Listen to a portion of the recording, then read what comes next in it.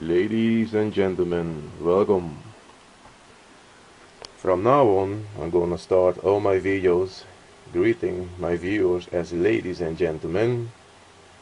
And the reason for that is that after checking my YouTube account, I come to realize that almost 10% of my viewers are ladies, which is a big surprise for me actually, but a very nice surprise.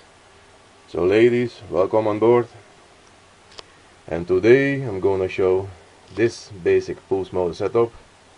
This is my third video on it. First you've seen it with a transistor over here and a trigger coil over here. Then I showed it with a MOSFET over here and a trigger coil over here.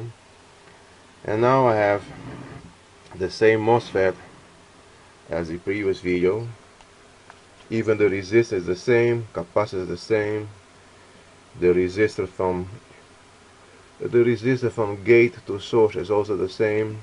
The only thing I removed was the diode I had on the source to the gate, because now I'm using a Hall effect sensor over here, so I don't need that diode anymore.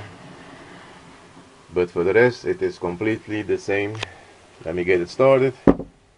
This is, I think, also the last update on this basic pulse motor setup. Let me connect these leads.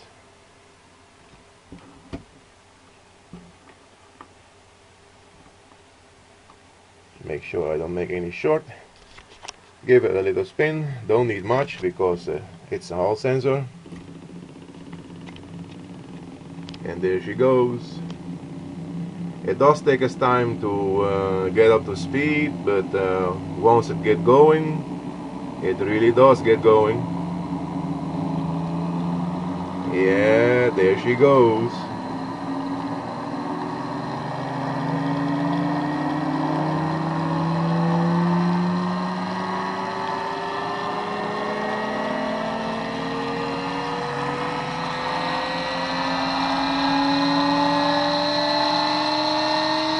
Now it's really picking up the speed.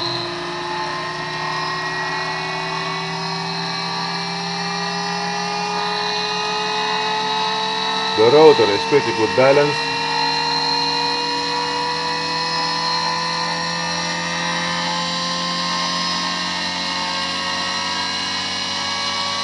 Yeah, kinda up to speed now.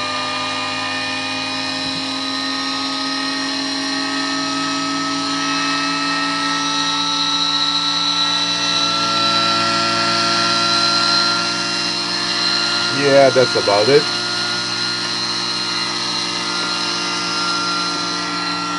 It is disconnected. Because of the momentum of the rotor, it will keep spinning for a while, of course. You can see the whole base is sliding away a little bit. It is not a very efficient pulse motor, but that wasn't the idea over here. Just a basic setup with very little back EMF, especially at high speed, almost none. And as you can see, let me stop it, otherwise it will keep spinning for a very, very long time.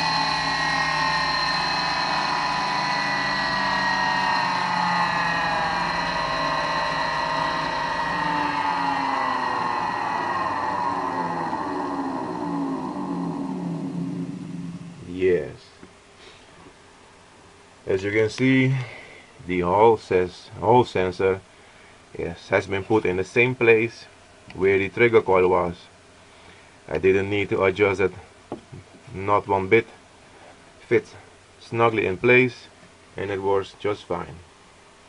That was about it. As I said, I think this is the last update on this motor. Just playing around with it. So as you can see, you can make a pulse motor with transistor and trigger coil. Transistor and the Hall will work the same also. N-channel MOSFET and Hall N-channel MOSFET or a trigger coil. Doesn't really matter.